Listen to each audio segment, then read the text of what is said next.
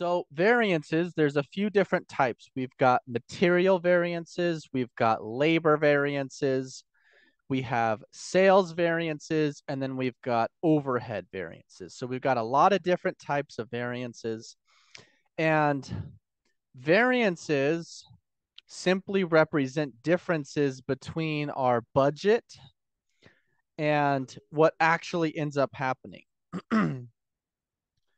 And we use variances to help us to understand why things turned out differently than what we had budgeted for. And there's two primary types of variances that you're going to see for all of the different types, those being materials, labor, sales, and overhead.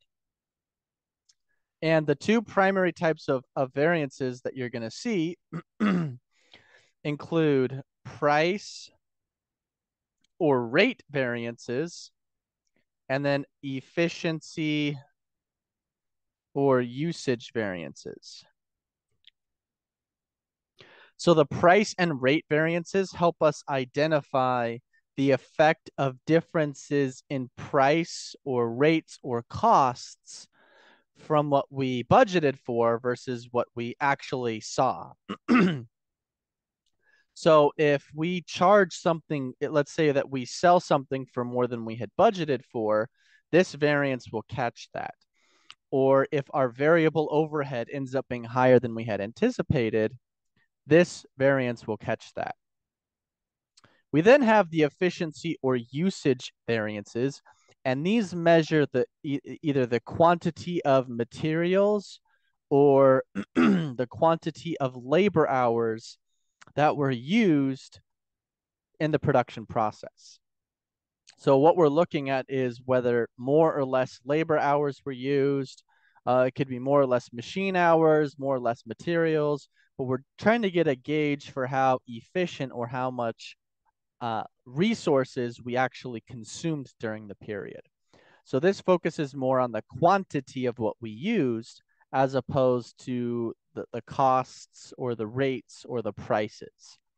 All right, and these two types of variances are going to be present for all of our four different types of costs.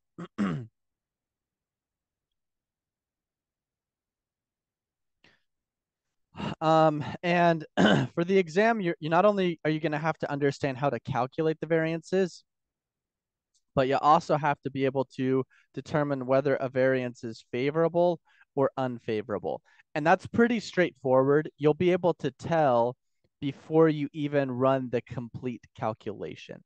And I'll be pointing that out as we go. So we're going to run through some basic examples, and then we've got some questions to help us practice. And the examples we're using pull from this data sheet, okay? But this data sheet, I have little snippets from it throughout the slides, so we'll be able to see the information we're pulling from. All right, so first and foremost, I want to introduce you to the variance framework. This will make your life so much easier when it comes to variances, okay? Now, the variance framework consists of three things. We've got our actual results on the left-hand side. We've got our budgeted results on the right-hand side. And then this right here is what we call the flexible budget.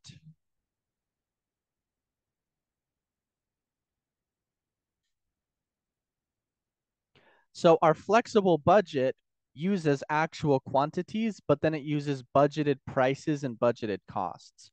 So we have our actual results, which represent what actually happened in terms of the quantity of resources we used and the prices and the costs that we charged and incurred. And then over on the right side, we've got our pure budget. So this is the amount of materials and resources that we anticipated we would need based off of how much we produced, as well as the budgeted prices and the budgeted costs associated with what we used. Our flexible budget is kind of a marriage between these two things. It's partly part of it comes from the actual side, because we go off of the actual quantity of what we were able to use or to produce, but we are pulling in budgeted prices and budgeted costs from our budget. So it's a mix between these two things. All right, so that comes from our flexible budget. Now it's helpful for us. If you look at the difference between these two, it's our price variance, right? For both of these, quantity is the same. The only difference between those two boxes is price, right? Because both of these are using actual quantity in the calculation. The only thing that's different is price. So our formula then is going to be actual price minus standard price times actual quantity. That's our price variance formula that we're going to use. And then these two boxes over here, if you look at these, both of them use budgeted prices.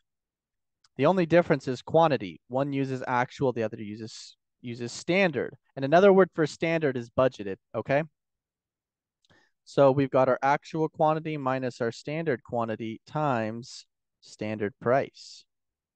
That's where we get our quantity variances from. And the reason we break it out like this is with our price variances, we want to isolate the impact of price and price alone.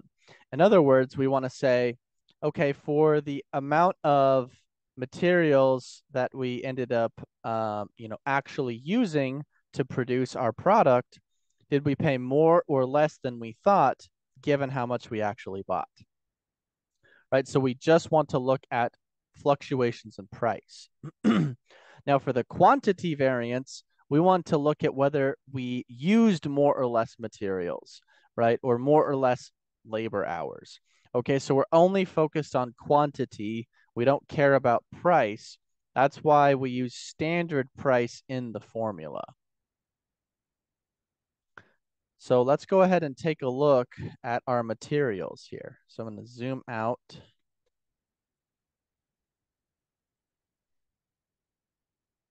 Okay. So if we were to calculate the total actual cost for our materials, we could calculate that as follows. I actually used 4,000 units of material in my manufacturing process, and each unit cost me $4.75. That results in a total cost of $19,000. All right. Let me just move this up here to get out of the way. So that results in a total actual cost of $19,000. In other words, the total cost of the materials that I actually used, in my production process was $19,000. Okay. Now, for the amount of units that I actually ended up producing, I budgeted that I would use 4,750 units of material, and I budgeted that the price would be $5. Okay, so that comes out to be a total price or total cost of $23,750. So I was budgeting to spend a total of $23,750, but I actually spent a total of $19K. So this is going to be favorable because I ended up spending less on materials than I thought. Okay, now I want to break this into my two variances because this difference we're seeing here can partly be caused due to changes in price, right? So if my prices are more or less than I thought, that can impact this. But also if I use more or less materials than I thought, that also has an impact. So that's what we're trying to break out here. Okay, so for my price variance, let me go ahead and erase this.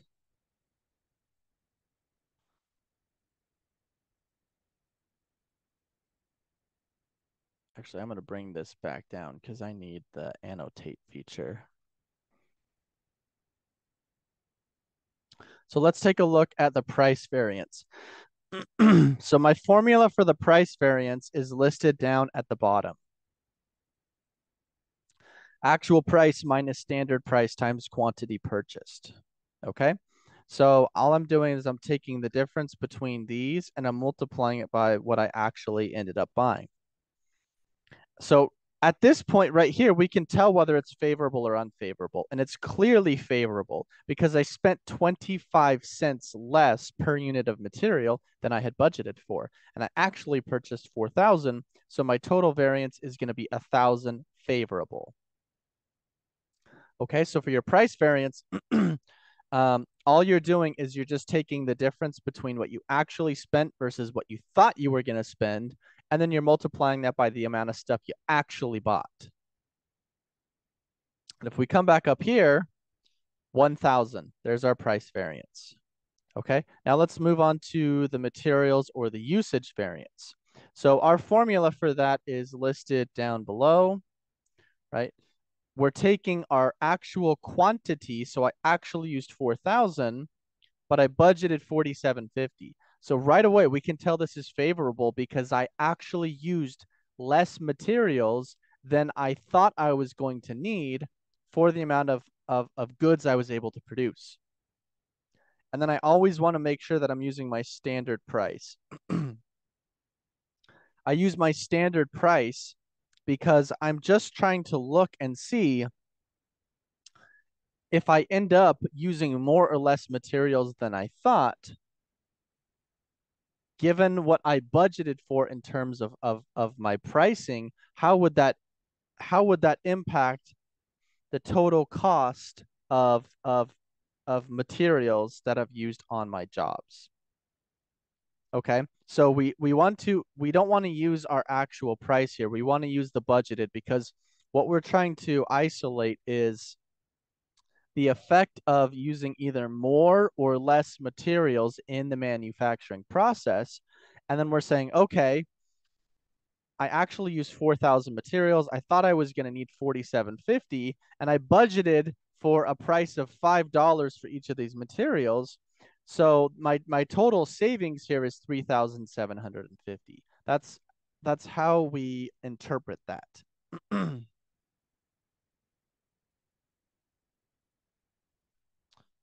All right, if we come back up now to the top, we have both our price variance and our usage variance. And what you'll notice is these two things add up to the total difference. So the total difference between actual and budgeted is 4,750. $1,000 of that difference is due to favorable changes in price, right? We ended up spending less for each unit of material than we thought. And then the rest of the difference comes from the fact that we just used fewer materials to produce the 750 units. And so those two things together form this total favorable variance that we're seeing here.